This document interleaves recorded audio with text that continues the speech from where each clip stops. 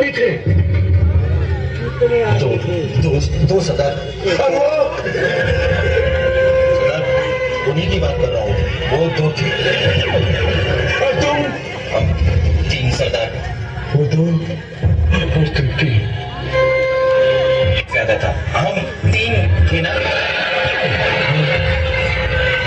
इसका मतलब ये हुआ कि अगर अपना एक कम होता तो बराबर होता। नहीं सरदार, मतलब अगर उनका एक जास्ती होता तो बराबर होता ना।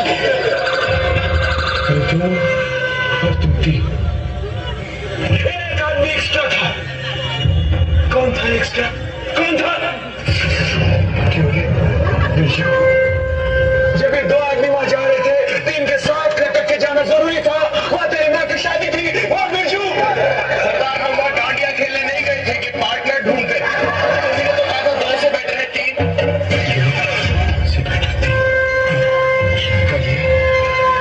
ये 2 कितने होते हैं?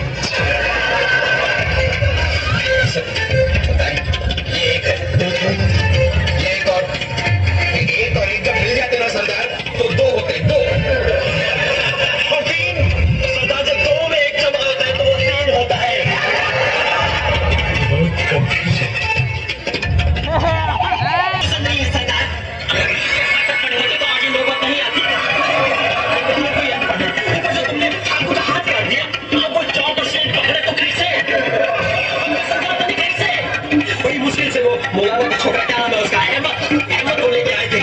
गांव में सबसे ज्यादा बड़ा कुछ हो रहा था वो, लेकिन नहीं, उसको भी मार दो। उसको अपने पास रखा तो आज गिनती आखिरी, लेकिन नहीं, मार दो अब क्या खेले तेरा पिट्ठू।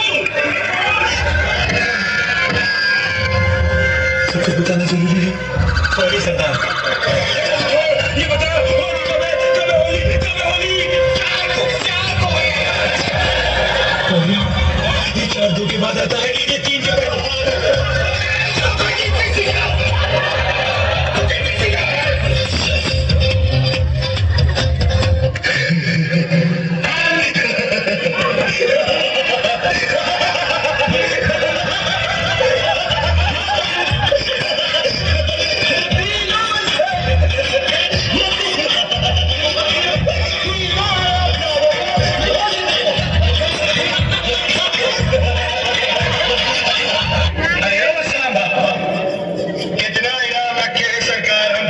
पूरे 50,000 सुना, पूरे 50,000।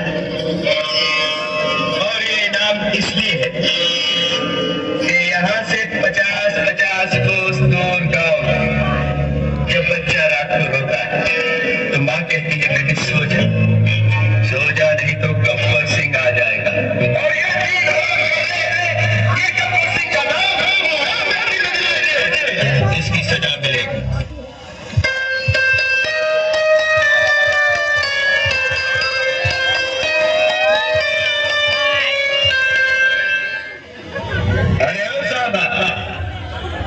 उठा तो जरा बंदूक और लगा निशाना इस कुत्ते पर। अब देखो छमिया, अगर अपने यार की जिंदगी चाहिए तो जरा कुछ नाच गाना दिखा दो हमको भी। बसंती कुत्तों के सामने मत नाचना, समझो।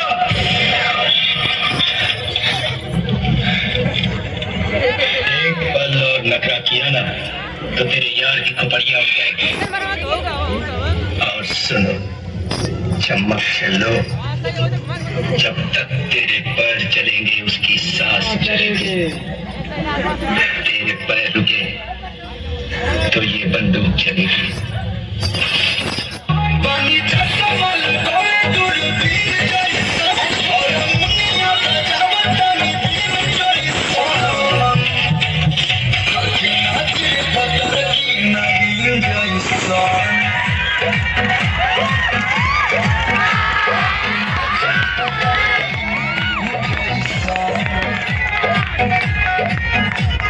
साहब मुझे छोड़ दो।